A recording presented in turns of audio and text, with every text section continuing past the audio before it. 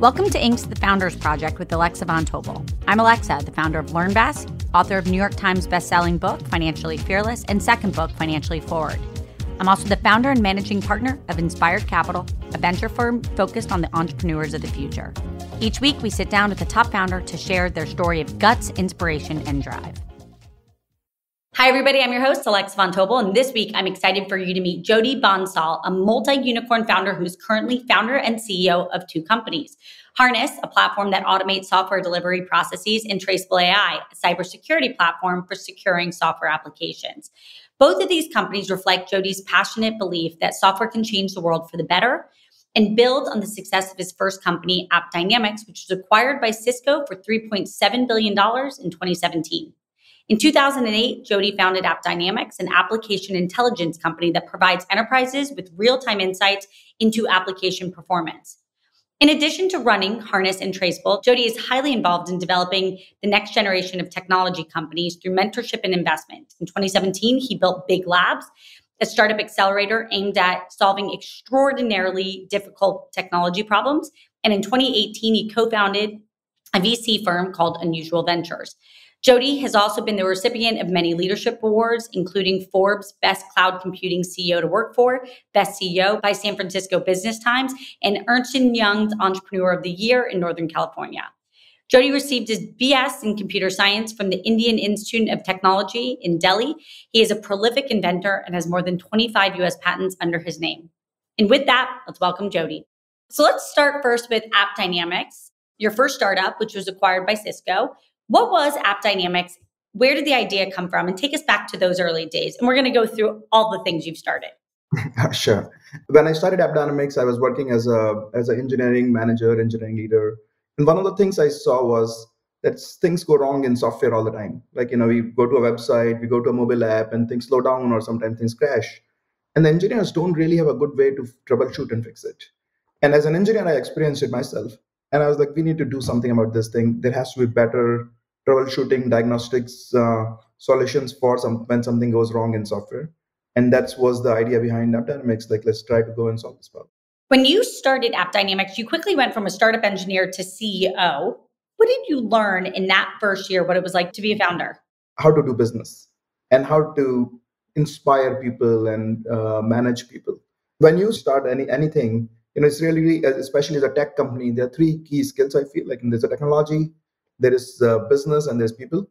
And technology was kind of natural to me as an engineer turned CEO.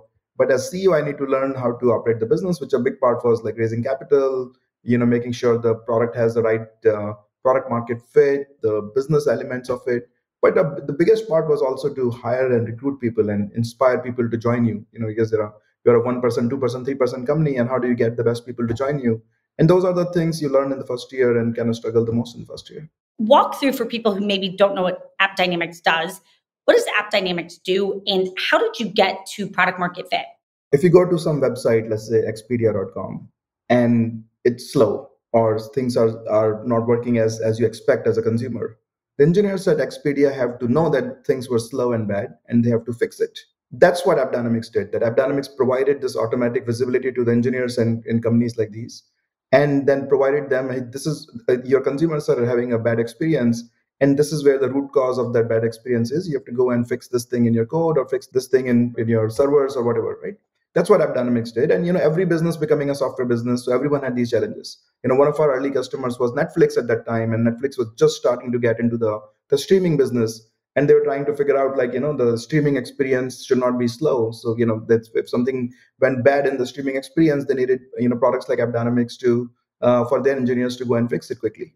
But finding a product market fit is a hard exercise. That's the hardest exercise any startup goes through, as most founders would realize that.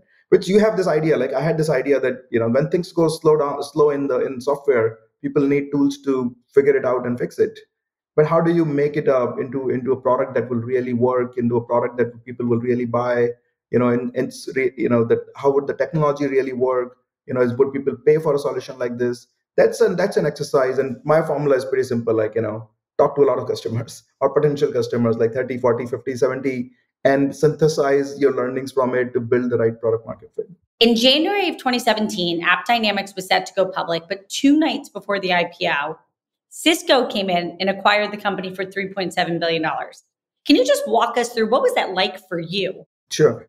We were going IPO. We were on the IPO path, and as you know, a lot of prep goes into IPO. We are very excited to go and ring the bell on Nasdaq. And Cisco came in about a week before the IPO, and they said, hey, can we acquire you instead of you going public? And they made a proposal, a number. We looked at it as board, investors, company. We said no to the first offer. A day or two later, they came with a second offer, and we went through it and we said, no, we want to continue the IPO path. We said no to the second offer. And then they came with a third offer, which was $3.7 billion, which was, significant increase from where we would have taken the company IPO at. So, even though the number $3.7 billion seems so good and big, but it's still a very hard decision to take do you sell the company, do you not, do you go public or not? You have stakeholders, your employees, your the founders, obviously, and your investors. Everyone have different opinions around this, but in the end, to me, it was like, this was the right thing for all the shareholders involved, especially our employees who have worked in for many, many years. This was a great outcome, great exit, de-risk, a lot of things. So we decided to take it, but we did put a condition like, it has to be signed in the next day before we go IPO. So the thing that a process that can take like a month to sign an agreement to acquire was done literally in 24 hours. And I remember being in the lawyer's offices, like no sleep for 36 hours, and everyone bringing down an agreement there, and then we signed and announced it. There was an interesting part of the story where when you're going public, it's a big deal for a company like ours. Like, so we had most of our early employees, like about 20-25 people in New York already to ring the bell. We had a big party planned, we wanted to ring the bell, and many of these were engineers who don't even own a suit most of the time, and they had like specially suits made for the our ceremony in Nasdaq, and they were all there.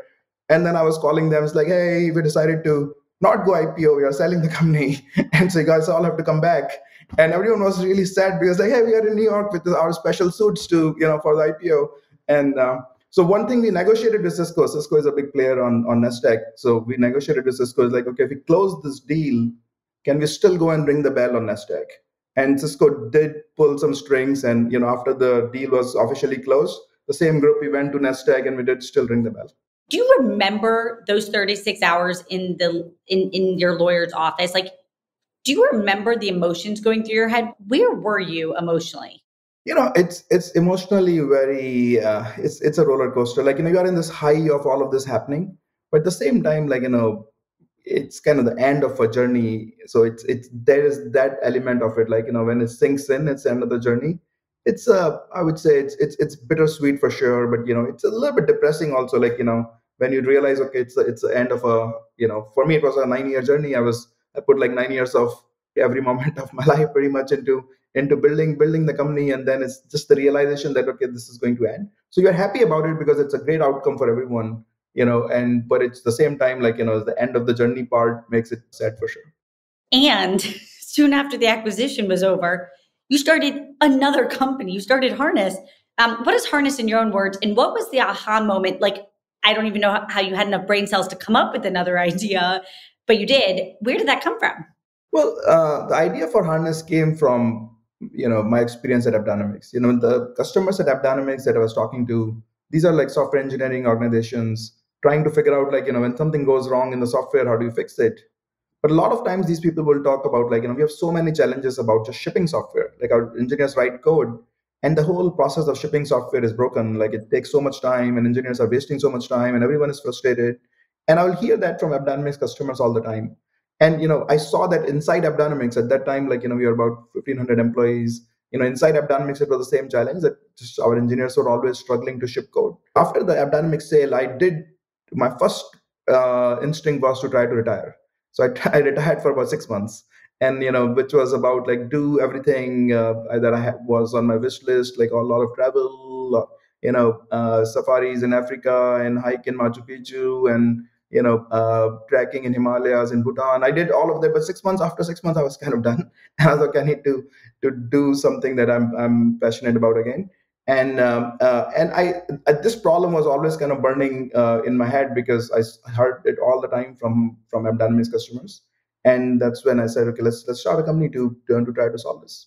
Not even that much longer later, you founded Traceable AI in 2019, your third company. Where did Traceable come from? Yeah, Traceable also came from a lot of the conversations that I was having with customers at AppDynamics and at Harness. Which is a lot of these people were talking about, like we're modernizing our software. Everything is moving to the cloud. Everything is much more modern, and it's all in the modern cloud world. Security is a big challenge. Like you have all the software you're writing, and people are going to hack that software at some point. And that's what Traceable is about. Like how do we secure all the code that people are writing? So you will see, like there's a theme in my three companies. Like my first company, AppDynamics, was about software engineers are writing all this code, and something goes wrong in the code. How do you help them fix it? My second company, Harness, is about how do you make all of that process simplified. Like people write code, and and by the time you ship the code to your consumers, it's a very complex, sophisticated process. So how do you simplify that process? So that was my second company, Harnesses. My third company, Traceable, is about how do you secure all this code, because this code is eventually going to be hacked if you don't secure it properly. And that becomes a big cybersecurity threat, and we're seeing so much cybersecurity challenges around securing software. What is your ideation process? And when, Jyoti, do you feel like you're at the point where you know it's worth pursuing? I'm always full of ideas. I have so many ideas all the time, and the challenge is sometimes like which idea to work on versus not. And so I actually even started a lab. I call it Big Labs, which is really about ideation and like just researching and prototyping on which ideas to pursue. And Harness and Traceable kind of came out of that ideation lab in some ways for me. And it was just a lab for me to have like some research before I would start something, right? And so my process is I keep a list of ideas that I'm passionate about, but then I look at like is this a big enough problem? Like, can I build a massive multi-billion-dollar company?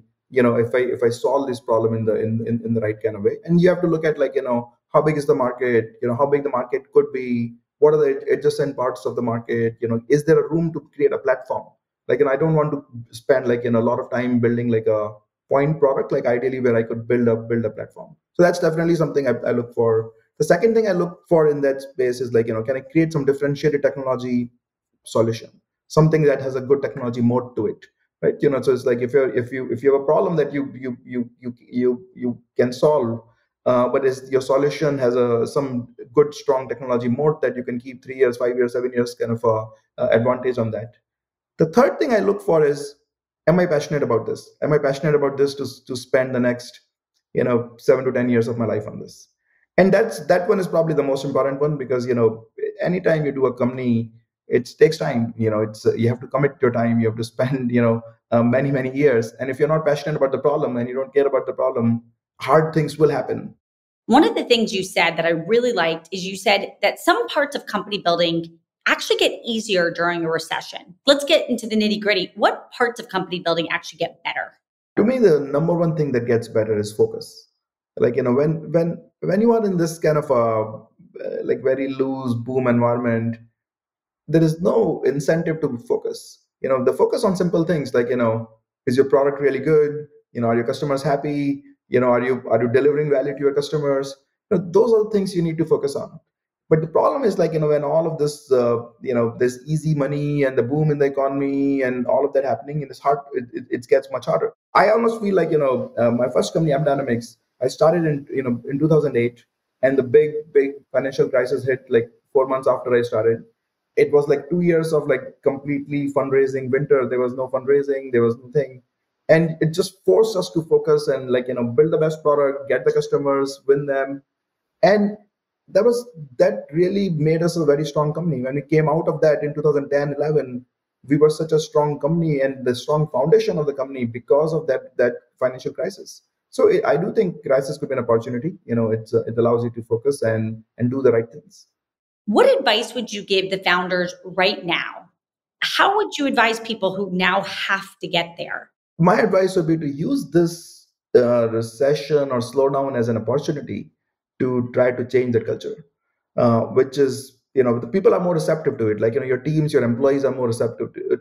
If 2 years ago you were having a conversation with your team that we need to do things more efficiently, or we need to focus on things that really matter and not do the all the peripheral things that may not make any impact, your teams would not be as receptive, and you would have to argue with your teams much more and try to convince them. And maybe even you would not, as a CEO and founder, even you would not be thinking about it that much because your board, your investors would not care about it as well. So I do think this is an opportunity to change the culture, because now it's like everyone in the teams know what's going on in the industry, in the economy. If you have them conversation with them that there is scarcity of capital, there is scarcity of how we are valued as a company, that the whole dynamic has changed the market. So we need to get to this point 2 years from now, and we need to manage towards it, and we need to rethink how we operate, and by in a more focused manner, in a more efficient manner, and it could be a trigger point to change the culture. Jody, one last point on that. So, what advice would you give to CEOs that are fundamentally trying to rewire culture? So the approach that I have technically, I've always used in my companies is, doesn't matter how much capital you have raised, you have to run lean and efficient, and and drive high growth all the time. Like, you're building more products, driving high growth, and you have this culture of running fast, running fast, running fast, and to get there. So I feel lucky that I didn't have to go through that much of an adjustment. There's some adjustment, but not too much. But I would say founders who have set up the companies, with a different DNA, which is what happened, and they've started in this 2015, 16, 19, all of that. You have to shock the system a little bit, because there is no other way. Like, how would you survive? There's just, you cannot survive through this. If your company is so profitable that you are fine with it, then which is not the case for most, almost any startup. So you have to survive.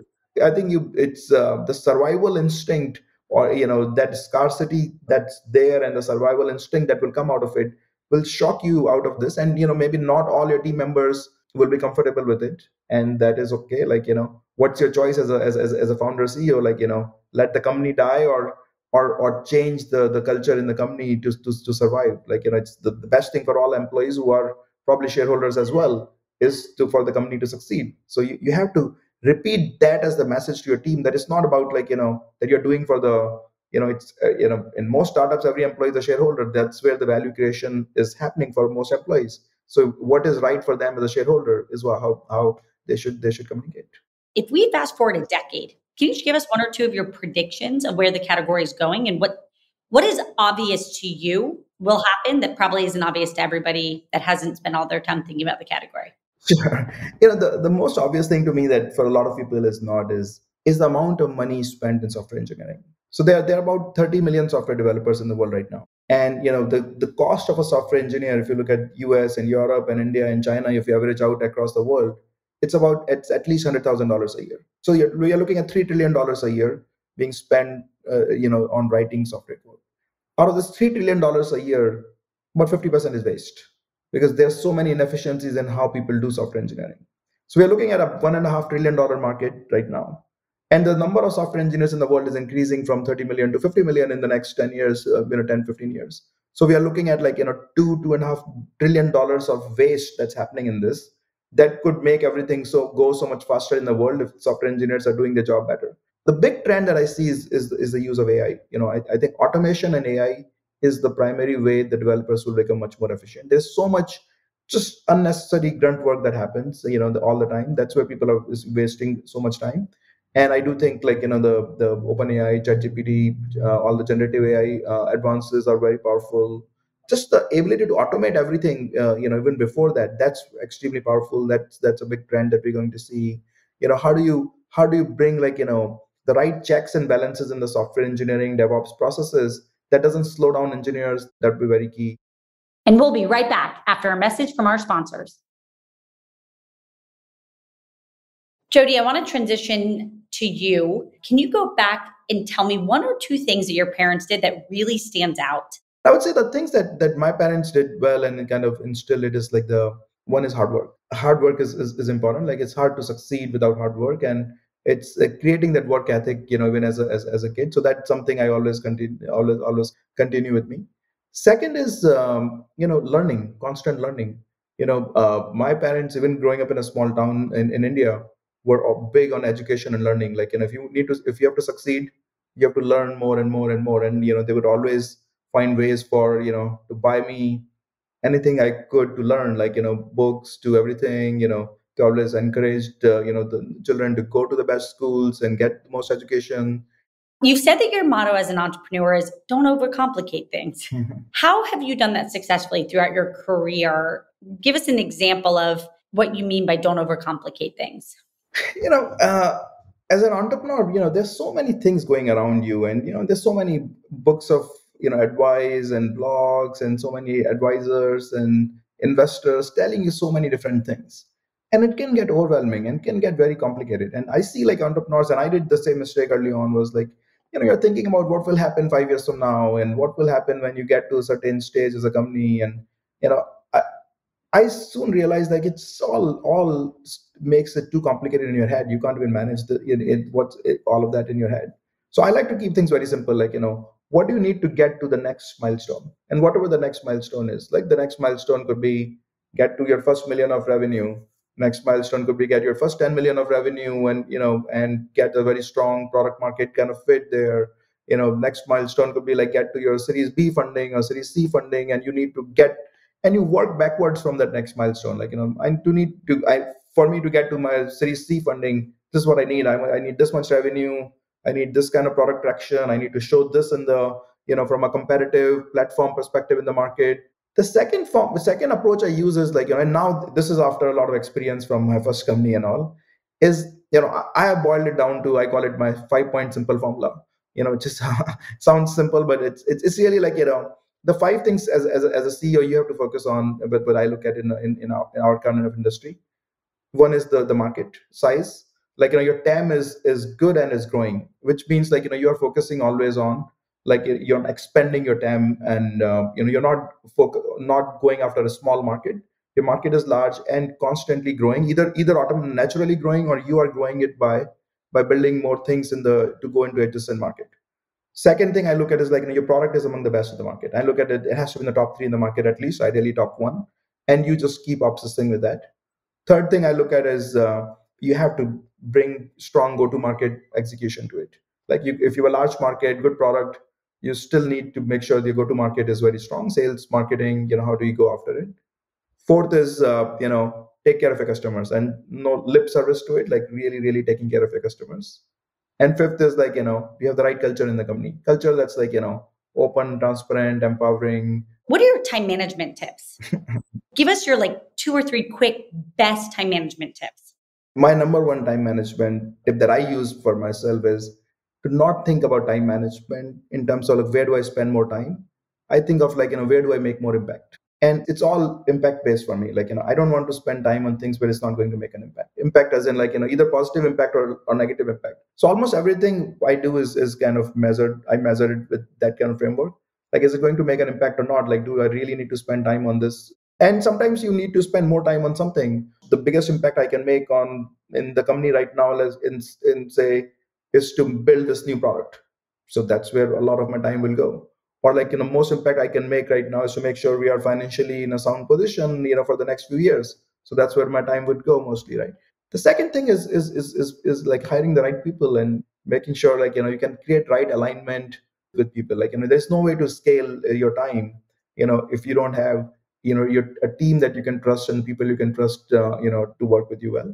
And that's something like, over time I've gotten much better, like, on how to hire the right people, how to delegate, and but still create a good alignment, right? So I call it like you want to find people who you can do mind meld, like, where you've got to the point where they know how you think, you know how they think, and you're on the same mind meld. And that allows you to like, scale yourself, scale your time. So that's a key part of it. What's the 1 or 2 things that you could pay forward to other people about how you manage when things are really, truly stressful? What do you do? I think the important thing for me that I've learned over time is don't stress about things you can't control. So if that's like 80% of the stuff.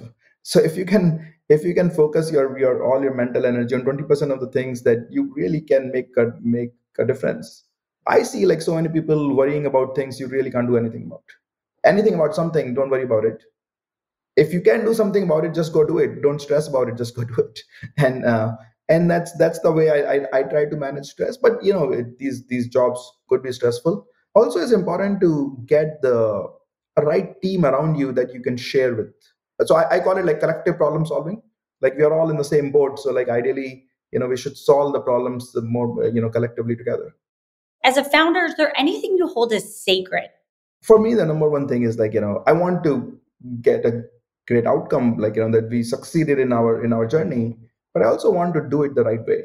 One thing that I hold very sacred is 20 years from now, if I look back at let's say I look back at the journey at AppDynamics or journey at Harness or Traceable or whatever, there should not be anything that I should feel bad about or anyone should feel bad about. So that's something I look at from that lens, how would this be judged 20, 30 years from now would I feel bad about that, what we did, or anyone would feel bad about what we did? We can be all very successful but if we feel bad about how we got there, it's not worth it. Jyoti, I'm going to move towards a quick fire round. I'm going to ask you a question about the first thing that comes to your mind. And the first is going to be, what has been the biggest pinch me moment in your professional career? The first Series A investment I got in AppDynamics, because I was just starting as an engineer in my late 20s, first time founder, no experience, trying to raise capital, got 30 rejections.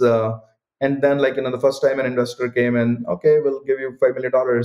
And that was really the pinch me moment, okay, this is real. What is an interview question you love to ask to really get to know somebody? What is it? For me, it's one of the very basic questions, which is I really love to ask people is, what are they most proud of? And to me, that question tells a lot about someone, if what they think they are proud of. And then I like to kind of peel into it, how, if they're proud of something, why are they proud about it? What did they bring it to got to that point? And that to me is what people take pride in is a very good reflection of who they are and what they would end up doing and take more pride in, if they're working for you.